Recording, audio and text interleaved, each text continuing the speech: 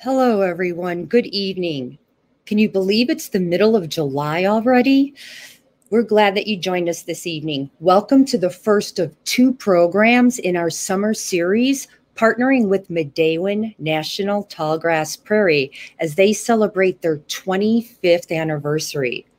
Midewin has the distinction as the first space in the entire country designated a national tallgrass prairie by law in 1996.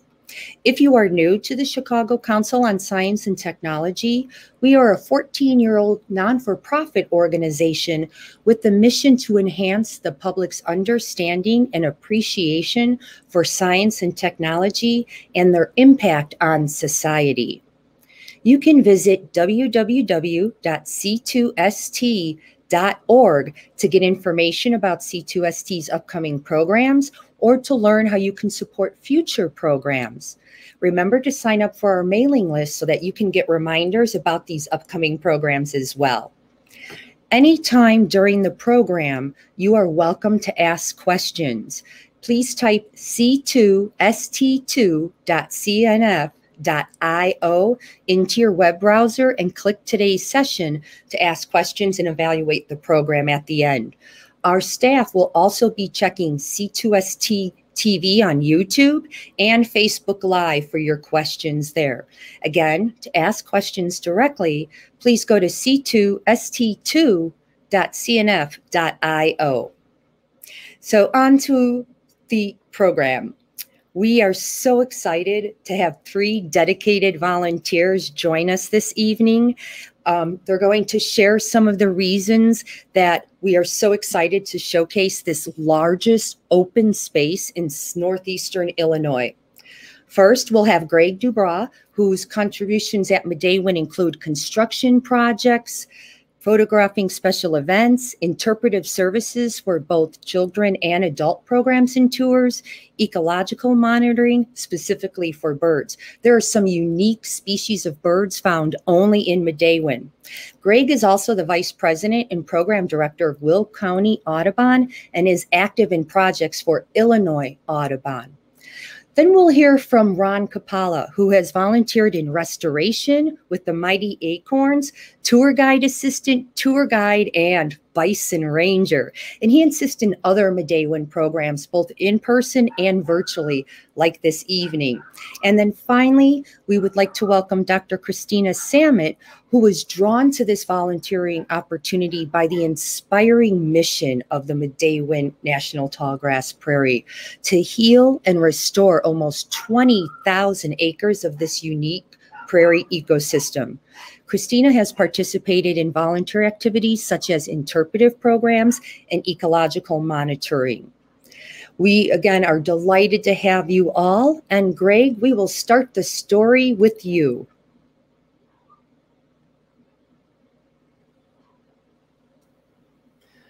Thank you, Dawn. Well, for all of you that are tuning in this evening, welcome to Midewin Prairie 101.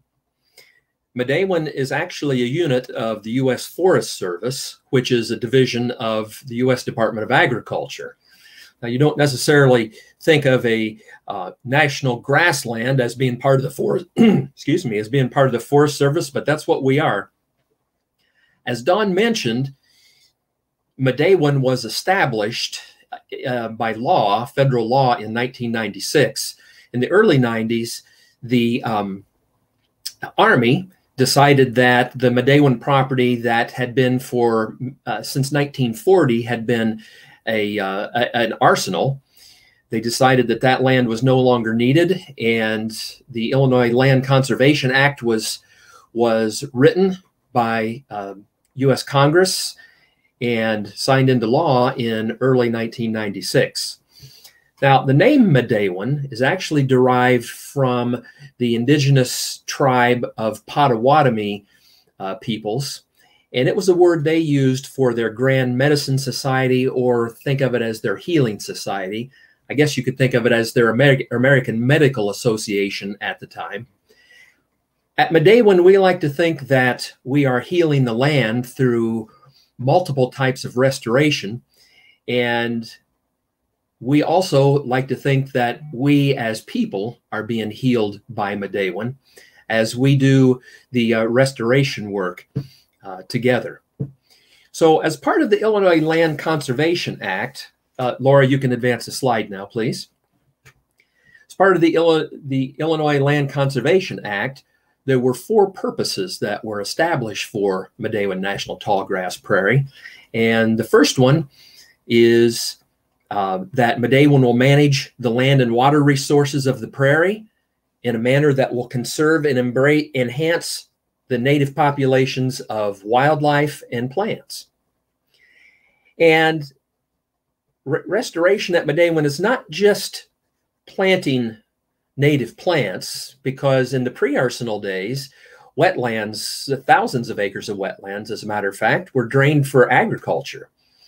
And to support the arsenal operations, which came into effect in 1940, more than 1,400 buildings were erected, 200 miles of paved road, 166 miles of railroad were built, in addition to 392 steel reinforced concrete bunkers were built to store explosives and ammunition. So there's a lot of work to do when restoration is going to take place to get back to the point where then we can start planting native plants. Now, the second purpose for Midewin was for research and education. Midewin provides many types of opportunities for scientific, environmental, and land use education and research. And this education spans all the way from grade school age children to university level students and post-grad types of projects as well. Okay, Laura. Thank you.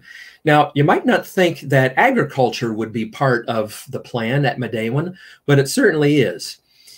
The overall plan for Midewin is to continue with agricultural use of the lands within the Midewin property for years to come. And I'll talk a little bit more about that, that part of the mission of Midewin in just a second. Laura, you can go ahead. And the fourth and final purpose of Midewin, per the legislation, is for recreation. And Ron, in just a few minutes, will give you a lot more detail on all of the different kinds of recreational activities that take place at Midewin. Okay, Laura. So a little bit back to the agricultural twist that we were talking about a moment ago. Allowing crop production provides some income actually for Midewin. There are hundreds of acres of pasture and row crops that will someday have to be converted back to tallgrass prairie. But in the interim, we at Midewin and the land at Midewin is benefited in a number of ways. Go ahead, Laura, thank you. So by keeping the pasture lands and row crop lands in production, with cattle grazing the pastures and row crops, for instance, soybeans and corn in production, that helps to control invasive plants. And these would be non-native invasive plants that we don't want to have to deal with in the years to come. So having those agricultural practices help keep that all under control. Laura? Also, it helps the agriculture helps in the early stages of restoration because of the use of herbicides to rid the grounds that are being in the early stages of restoration that are being restored. For instance, one of the very first things that is done for a parcel of land to be restored is to use herbicides to kill all the vegetation. And remember, these areas would be either pasture land, non-native grass for pasture land, or areas that have just been let go and are just fallow. Those areas are herbicided, and then row crops are put in. And the production of the row crops, the normal agricultural practices of the row crops, then prevent the new growth of the unwanted plants, while still growing soybeans or corn, for instance, for normal use. Laura? So a little more detail about Illinois, which ironically has been called the Prairie State for many years. As you can see on this map, the yellow area is pre-European settlement tallgrass prairie lands. The green, of course, is forest lands. Well, at that time, approximately 22 million acres were prairie. That's what the yellow is on the map that you're seeing.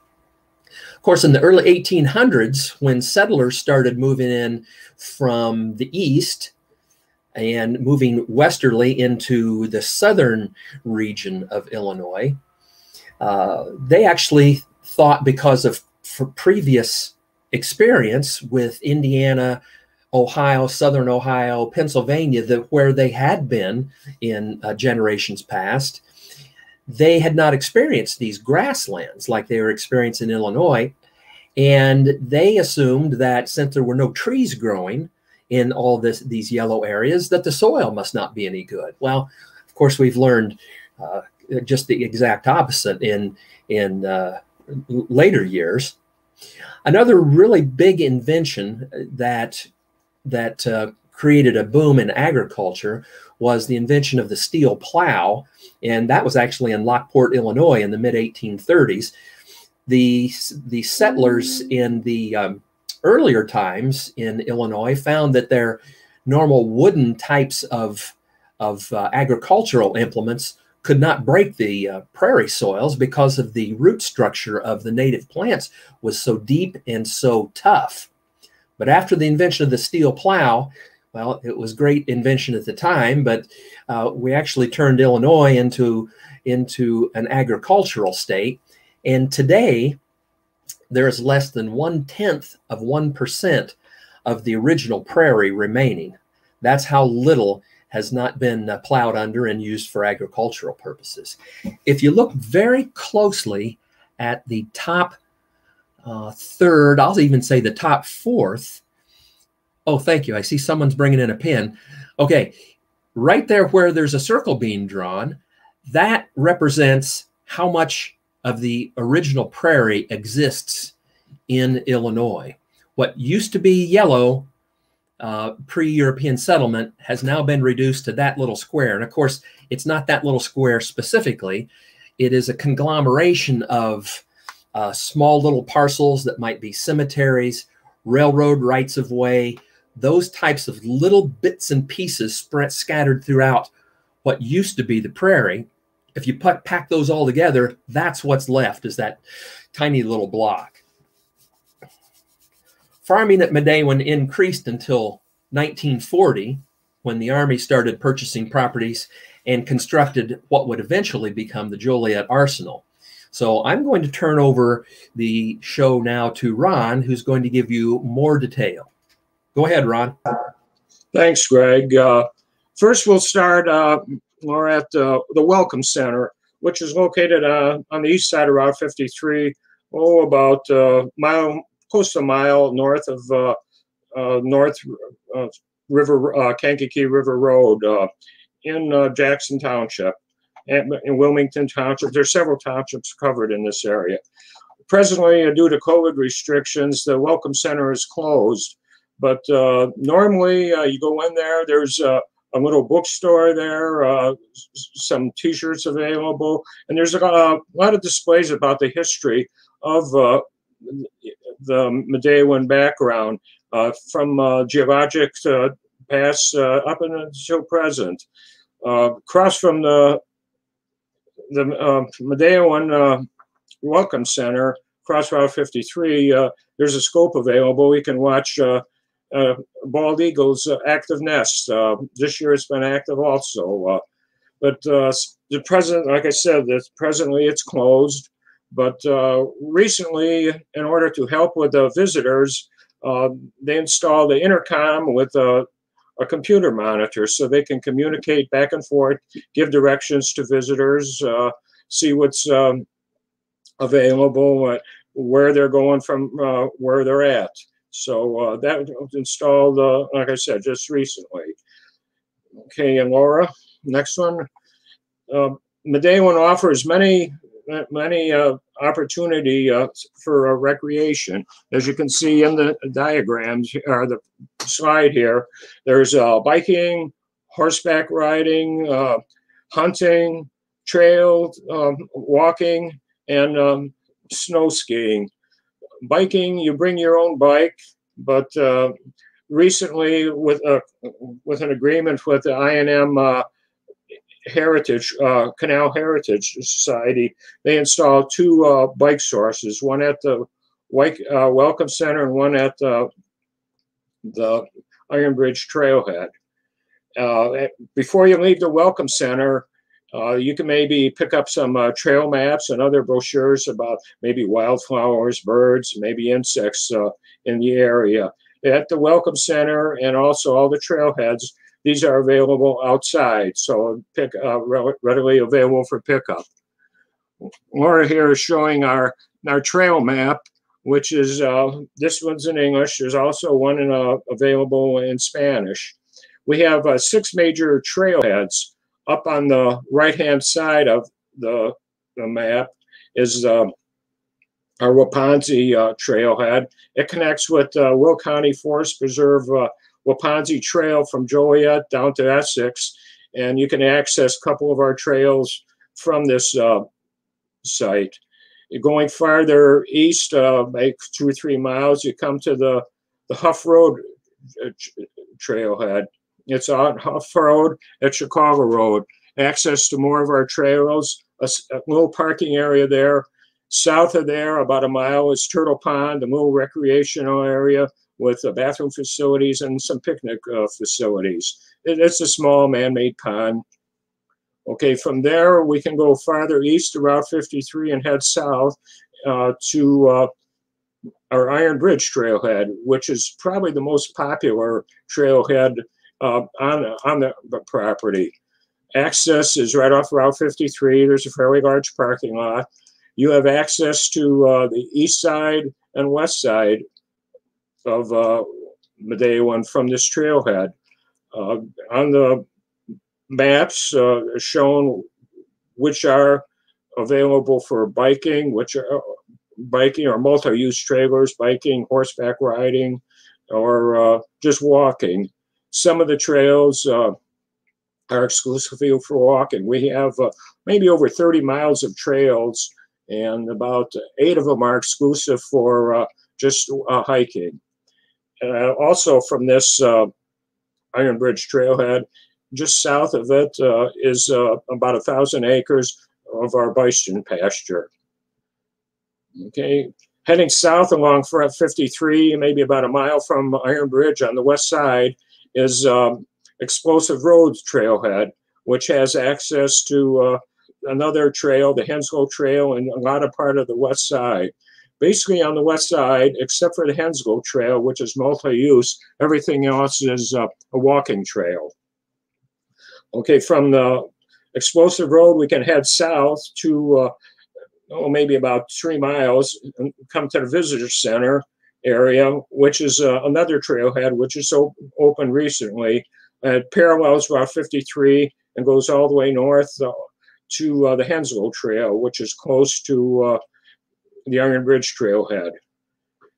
Our next trailhead is just a little bit south and then west on River Road to Boathouse Road.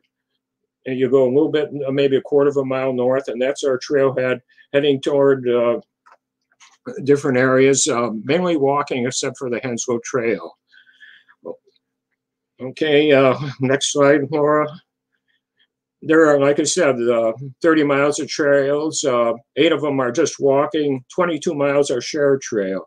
There is a little priority of who gets the right-of-way. First, the horses get the right-of-way, followed by bikes, and then walking last. But just like in an automobile, whoever gets the right-of-way, just common sense governs. Okay. With shared trails, you know, like I said, the good etiquette is a good practice. Here's a little site on the Henslow Trail, just on the west side, not too far from Explosive Road. Even though a lot of the Midewin is not restored, you could still see some grand vistas at different parts of the area. Just unique at this location, on a clear day, just looking the way they are, you could see Commonwealth Edison's nuclear power plant, which is kind of the new with the old being restored. Same with far east side, close to the Wabansie Trail there. You can see Braidwood Nuclear Recreation Area in the distance. On the next slide, this is showing you that on your trail map, you can see all the trail areas, what's open area and what's closed area. So you're encouraged to use any and explore any open area that's on the site. If you have a horse or a dog on a leash, we ask that you do remain on the trails itself, but otherwise you feel free to explore the open prairie. You might see, you want to come and see a prairie in bloom. The prairie really does start blooming late June and goes through mid to late September. And you may come once, twice, and really come every couple of weeks if you can. There's always something new popping up in the prairie blooming cycle. When you're walking through here, you find different hidden ponds and streams. We'll find out later how many, there's 5 streams flow through Midewin.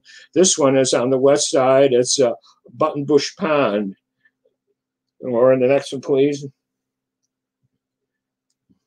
Named for a bush that grows in the wet areas along the pond. This is the flowering, the flower of the buttonbush. It started really blooming a couple weeks ago and blooms maybe through mid to late August. Some say, well, they're little satellites, but bringing it up to date, they look like little COVID cells to me. So Laura, next. Any time of year, you can come and explore. This is a bridge over Prairie Creek on the west side again. We have probably access to Prairie Creek, maybe 4 or 5 different places throughout the site on the east and west side. Different bridges are available. There's one on the east side, a Bailey Bridge, which was a portable bridge used by the military during the war. And it was reconstructed here and put over Prairie Creek. And part of the reconstruction team were gentlemen who were in the war and actually did construct that Bailey Bridge in the field. And next slide. Okay, on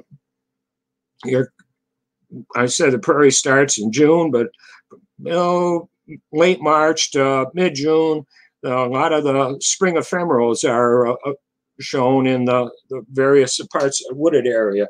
This is on the west side, which I think Christina will be talking about later. Okay, Laura. Okay, during the year, there are several hunting seasons available.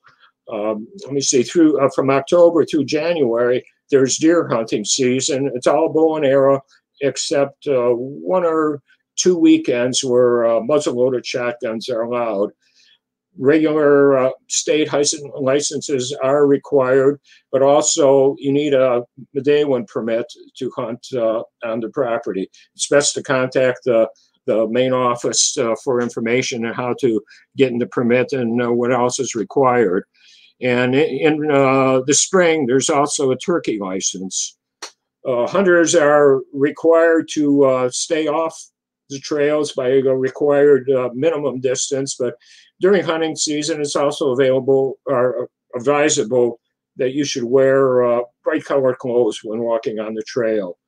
When walking on the trail, who knows what you might see. We up a picture from the right, left, going clockwise. You see a bobolink, great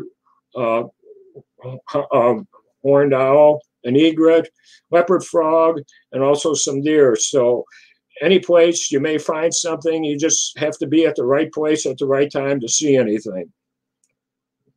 Next slide. While walking through these trails, Midewin has a very diverse past. So you might see farm stand, you might see remnants of old farms. You might see remnants of the arsenal, just like you do see here, old fire hydrant next to an old farm building foundation. And then next slide, this is probably the Midewin's oldest resident. It's a bur oak tree. It's never been cored to see how old it is, but it's estimated to be older than the United States itself. It really has a circumference of 19 feet, which makes it a pretty large tree. The largest bur oak tree in Illinois has a circumference of 24 feet.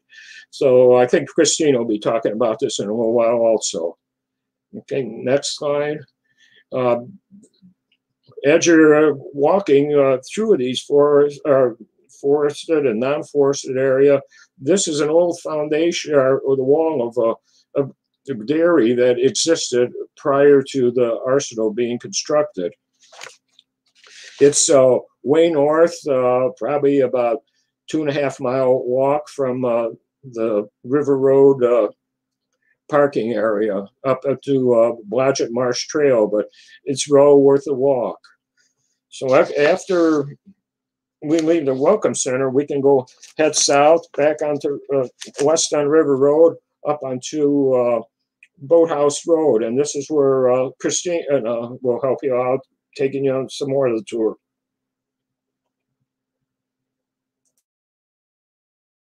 Hear me? Great.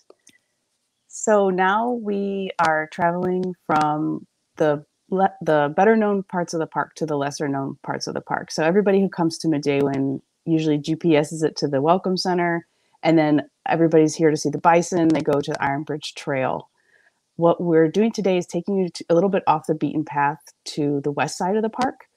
And this is actually my favorite part of the park, and it's really fun to explore it, and it's really fun to bring your friends and family here. It's a little bit difficult to find at first. So what you need to do is travel from the Welcome Center south on Route 53, which you can tell your friends is the southbound lanes of Route 53 is historic Route 66. So actually, if you were to continue on straight, you'd end up in Los Angeles eventually. But what we're going to do is turn right on River Road and then travel down to the over the train tracks. And these train tracks actually are the very same train tracks that carried Abraham Lincoln in his funeral train. That's actually part of the reason why the national cemetery that we have adjacent to Midewin is called Abraham Lincoln National Cemetery. That's actually the place where Abraham Lincoln funeral train paused for people to pay respects. And so you're going to travel over those train tracks and then find a sign, a very inconspicuous sign that says Boathouse Road, indicating Boathouse Road to the left. You're using that as a wayfinder to turn right into exactly this little gravel road here. And what you see here is actually a small sign that says U.S. Forest Service trailhead and parking. And then there's a cattle guard there, which I'll explain in a minute why we have that cattle guard. It's very important to keep this area free of munching deer. You go to the next slide. So you go down this gravel road to just a few hundred feet, and you'll see a sign like you see here. And at the moment, it probably doesn't look like much, but this is actually the real heart of restoration at Midewin. So you can park right here off to the side, or you can go a little bit further to a slightly larger parking lot and walk back. And so this is actually the location of our largest seed bed. So the Midewin actually has 3 locations where we manufacture and generate seed in order to restore the prairie. One of them is located at the visitor center, so that's a great place to actually see a seed bed. There's another one at Turtle Pond, which is off of the Hoff Road trailhead. If you take Hoff Road to Old Chicago Road and park there, you can walk down to the Turtle Pond and see a seed bed. But the largest is actually here at the Prairie Creek Woods Trail at the River Road trailhead, and we'll explain to you, how this works and what we're doing in this area. Next slide. So this is what it looks like. Probably in this picture, doesn't really look like much, but it's actually thousands of hours of volunteer work and the real success behind this park is really whether they're able to generate the plants that actually can restore the prairie. So in order to, the Midewin is attempting, the Forest Service and the volunteers are attempting to restore up to 200 acres of prairie a year. And this is very many, up to 150 to 170 species of plants, which are not easily sourced through growers, certainly not in the volumes that we need them, and they're very expensive. And so a simple, 30 to 40 species seed mix for just a small amount of acreage can cost up to like $1,500. And so we're trying to restore up to 200 acres a year. And so the cost of actually generating or purchasing that seed would be around $300,000 to $400,000 a year. And so these seed beds are actually planted by Forest Service staff and volunteers. The seeds are planted, the plants grow, and then the seeds are harvested and dried and replanted, either cast or they're actually planted in plugs, and the plugs or the small seedlings are actually planted. And so it's a really beautiful place to visit because there's something blooming all times of the year, because are all different types of species. It's like a little prairie zoo. You can go in and observe all different types of flowers. There's actually even in the app, which is part of the Forest Service on-cell application that you can get on your phone, you can actually identify which seed beds have which species. And you could take one of our brochures, which actually identify the prairie flowers, or the most common ones, and you can find them at different types of the year. And so it's really fun because you can really see a lot in one visit. And there's also, it attracts a lot of very interesting insects and caterpillars and butterflies and moths and a lot of birds. And so it's a great little place to go. It takes no walking and you get to see a lot in one visit. You can go to the next slide. So the seed is harvested by the Forest Service and the volunteers. It's actually also partially harvested by what was mentioned earlier, the Mighty Acorns program, which is for children who are in the 4th to 5th grade. They actually go through a process of learning about prairie restoration, where they come in the wintertime and the springtime and the fall. And each time they learn about different, they learn about insects, they learn about birds, they learn about ponds. And then they gather seed. In one visit, they plant it in a tray that has plugs.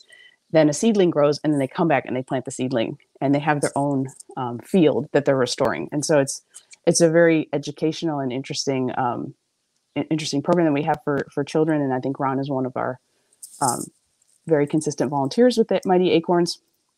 And so this is one of the really fascinating parts of this park, how the amount of effort that it takes to actually restore 200 acres takes, hundreds of people's time, and it's primarily volunteer led.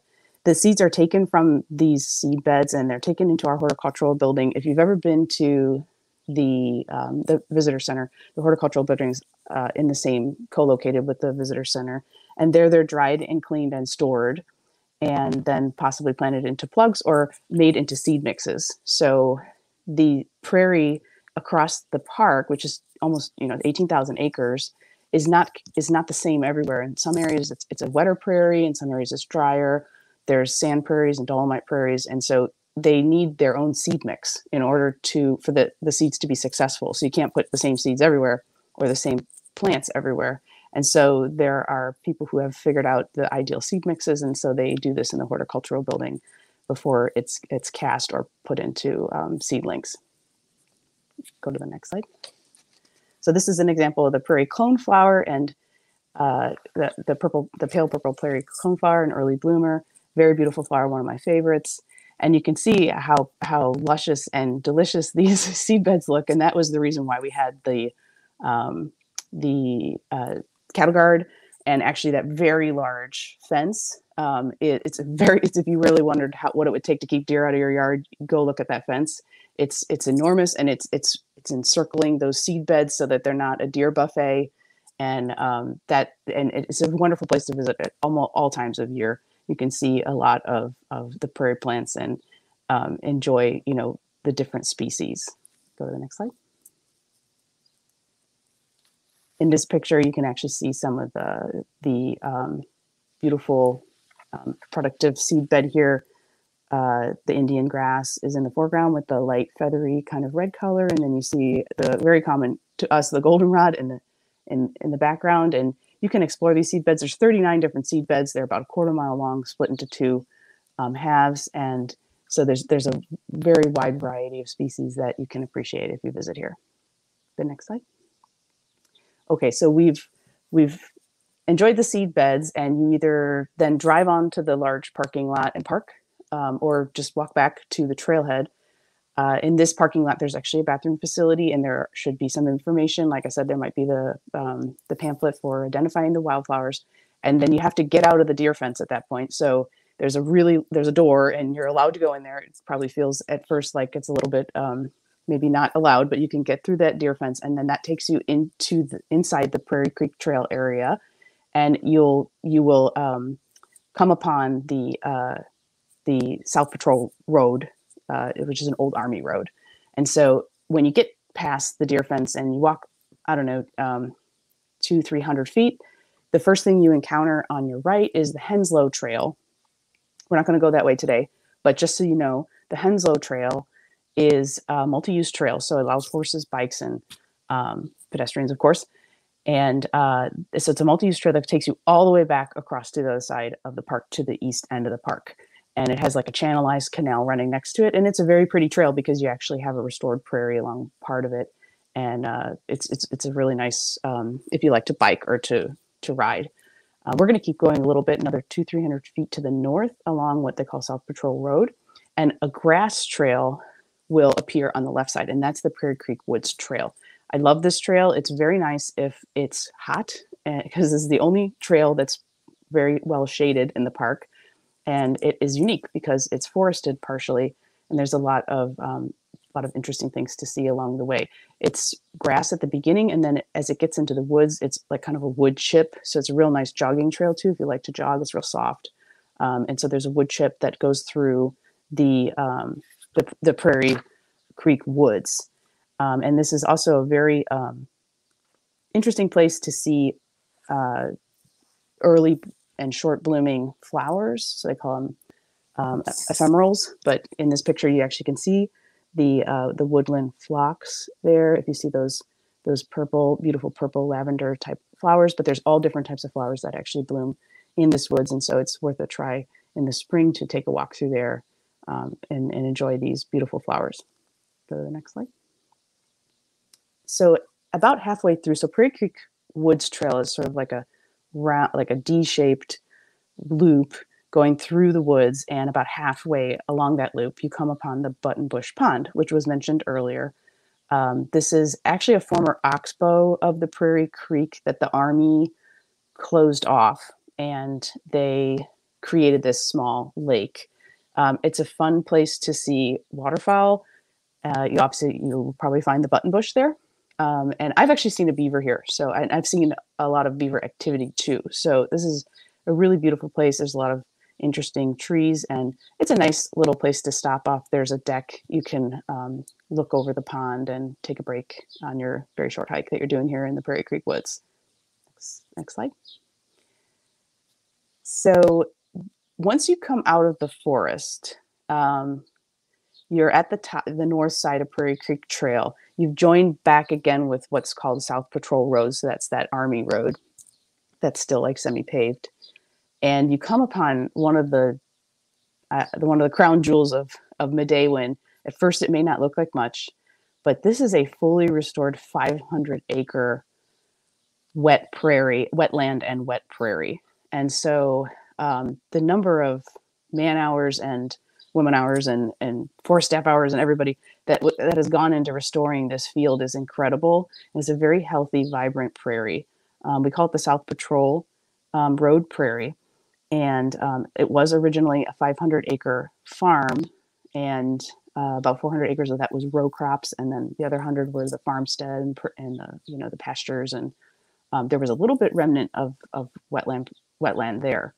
And so what was done is that they fully restored this And it's really outstanding. And when you go there, you just can't believe how tall the grass is, and you can't believe how it's so different than what you would expect if you're thinking of prairies out in the West. It's just really incredible. You can't even walk through it. It's so tall and so dense and so fascinating. And the bird activity there is incredible. If you ever have a chance to go on one of Greg's bird tours, he'll take you here. This is a very, very exciting place to do some bird watching.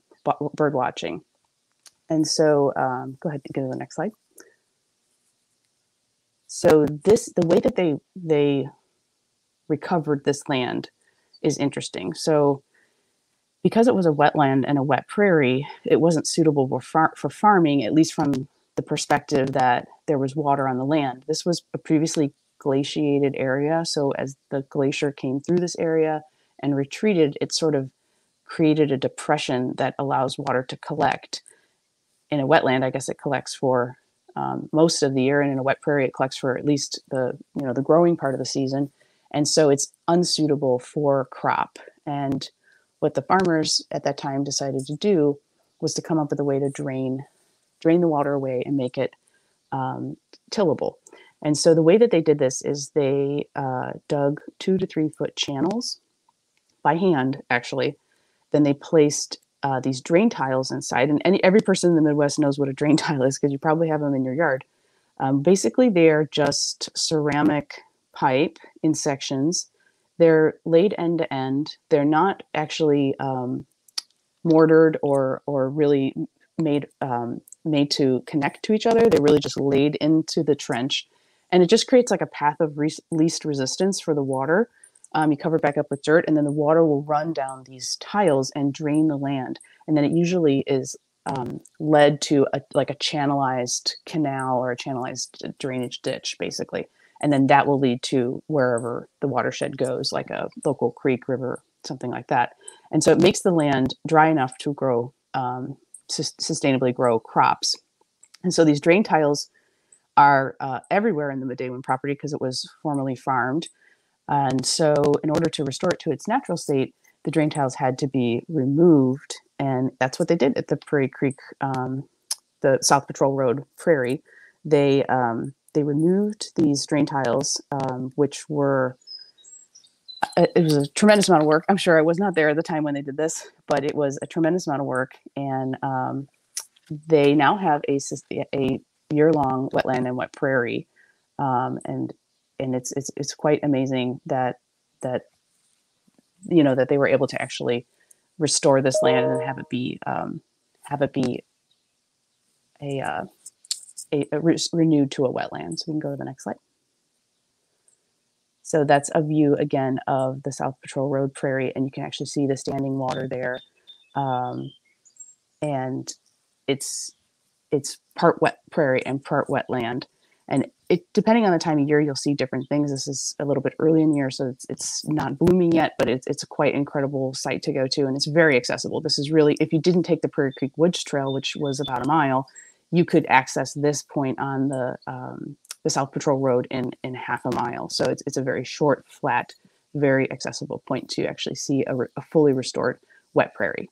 We'll go to the next slide. And then we already had mentioned earlier about the other very beautiful and important site at the side of the park, which is our witness tree, which is a bur oak, which is a native species and treasured by people who visit the Midewin.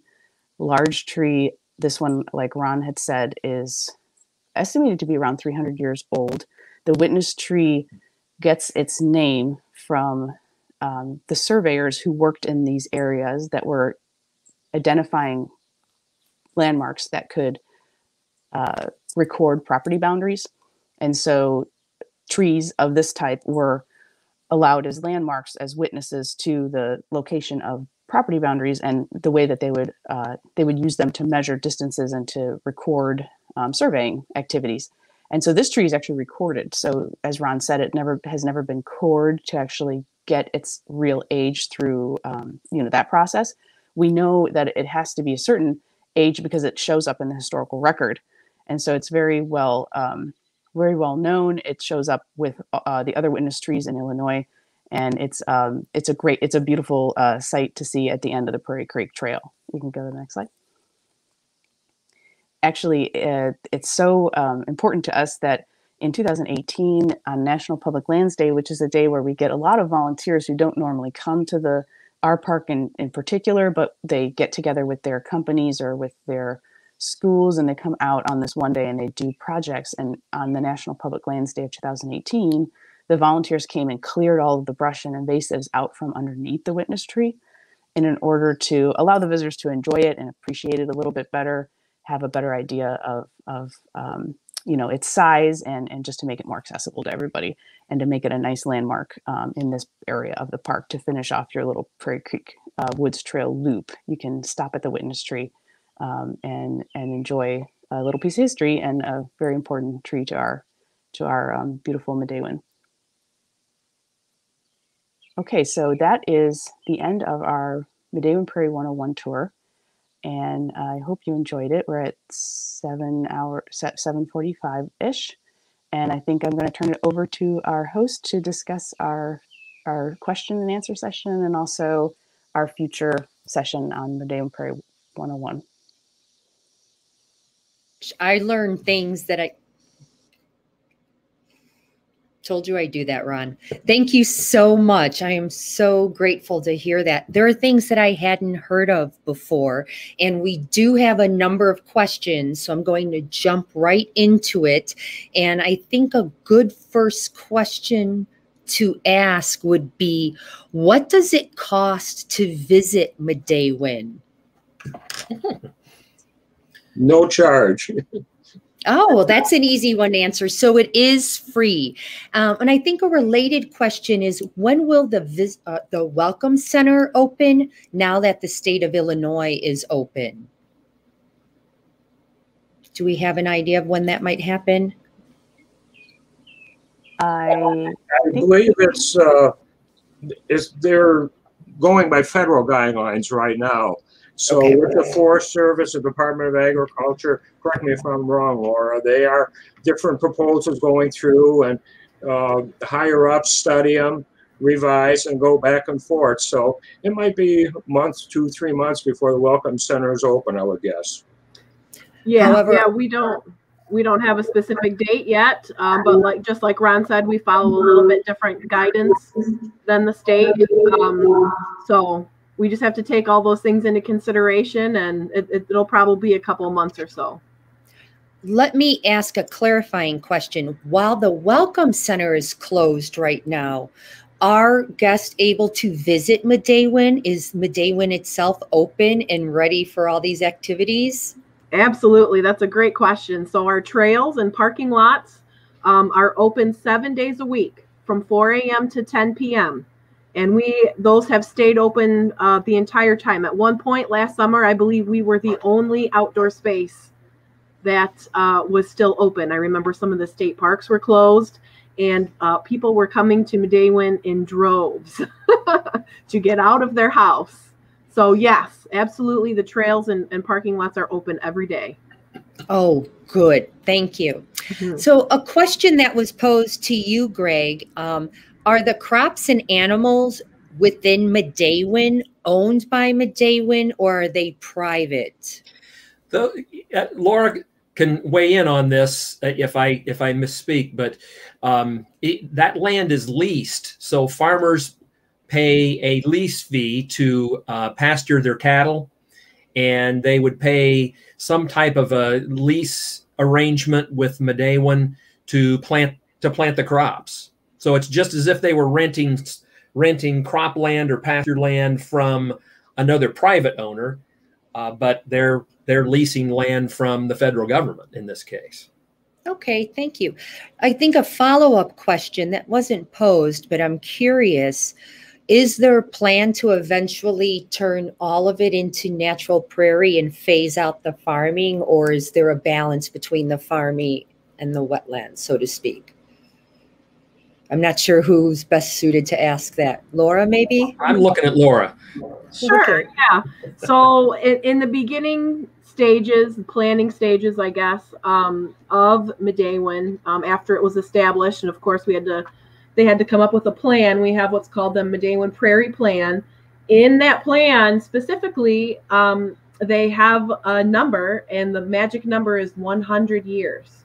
So the hopes are that by 100 years, we'll have all of Midewin restored back to prairie. We're a quarter of the way there. So yeah, eventually we're hoping that it will all be tallgrass prairie. Okay, thank you. And Laura, this might be suited for you as well. And question from a viewer's, what kind of research is conducted at Midewin? And I know that's probably a large question because there's a lot of different research projects. There's a lot of different research projects. One of the big projects that happen continuously on Midewin, which we actually didn't touch upon in this program, is monitoring, ecological monitoring. So that's kind of like how we know what we're doing is working or is it not working. So what I mean by ecological monitoring is we have staff and volunteers that go out and monitor birds, monitor insects. We have butterfly and dragonfly monitors. We have frog monitors. We have plant monitors. So those folks go out in the prairie and just watch. Like, what kind of birds are they seeing? What kind of plants are they seeing? So that goes on continuously. And we also have special projects that folks, from outside organizations or universities come and want to do special studies. So recently we had folks from Olivet Nazarene University come and do a bumblebee study. And they found that, I believe it's either threatened or endangered. I'm not sure. But they found the rusty-patched bumblebee at Midewin. So that was one of the really cool recent studies that was done at Midewin. Okay, thank you. Thank you very much. This question is for you, Ron, and I think perhaps during your talk you might have partially answered it. The question was, there's hunting at Midewin. What can legally be hunted? And I heard you say deer, October to January, and turkey in the spring. Correct. Were there any other animals that can be hunted? No, not at this time. No fishing allowed either. Oh, okay. Thank you. And in the spring, what are the months so I know when to wear orange? Let me see. Laura, maybe you can help me out on that. I'll help you out on that. Turkey season in this part of Illinois is pretty much the month of May. Oh. Excuse me, I misspoke. Pretty much the second half of April. Second half of April. Right. Turkey is only hunted about a total of 4 weeks in the spring, and it starts sort of mid-April and extends into early May. Yep. Okay. And at Midewin, on the east side, the turkey is hunted on the even days. On the west side, it's hunted on the odd days. So it's split up that way further. Oh, how fascinating. And I also heard the part, not only do you need to be licensed, you need a permit from Midewin. Correct. Interesting. Really trying to work to keep that balance. A question, I'm not sure who will be best suited. This question was, what makes Iron Bridge the most popular trail? Well, I can answer that in one word: bison. Okay, so is that the only trail in which you observe the bison? Well, there's an east-west trail that runs along the north perimeter of the bison pasture, and then, as Ron pointed out in his part of the discussion, there is a relatively new trail that runs from Iron Bridge Trailhead all the way back to the visitor center, and that borders the western perimeter of the bison pasture. So I oversimplified a little bit on my one-word answer, bison. That is a huge draw, but because that's where that's the one end of Henslow Trail. That Iron Bridge Trailhead provides access to the Henslow Trail. In addition to bison and access to the Henslow Trail, there is what's called the Group 63 bunker field that's right there beside the Iron Bridge Trailhead. It runs to the east. So, and then that provides you access with other trails that go to other parts of that side of Midewin. So it's really not just bison. It's just a lot of stuff either originates or terminates there at the Iron Bridge Trailhead. In addition to, there is an old farmstead there, which the foundations are still there for the home, a grain silo, a small dairy barn, and there's actually a whole tour that you can take that describes all the things that were going on at that farm, and very interesting part of Midewin. It kind of just, Iron Bridge Trailhead kind of brings it all together right there.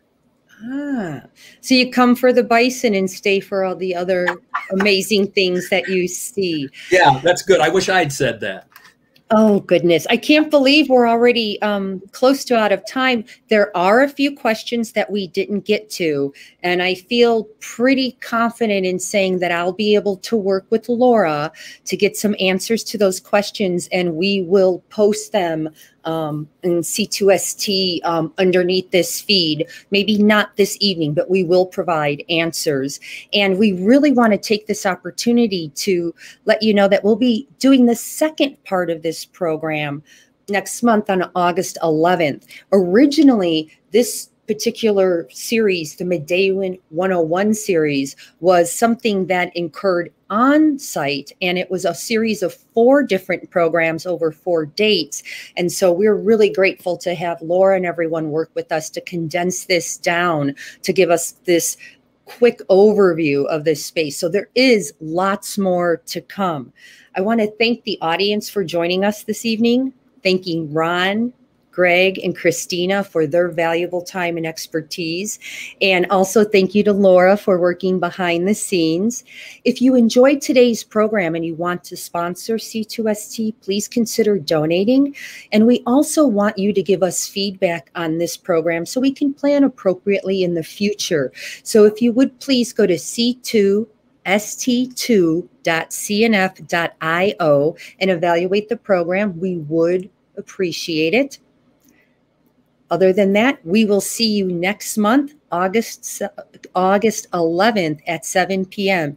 And if you can, sneak out to Midewin and see for yourself, and then you can ask informed questions next month. Again, thank you everyone for joining us. Have a lovely evening.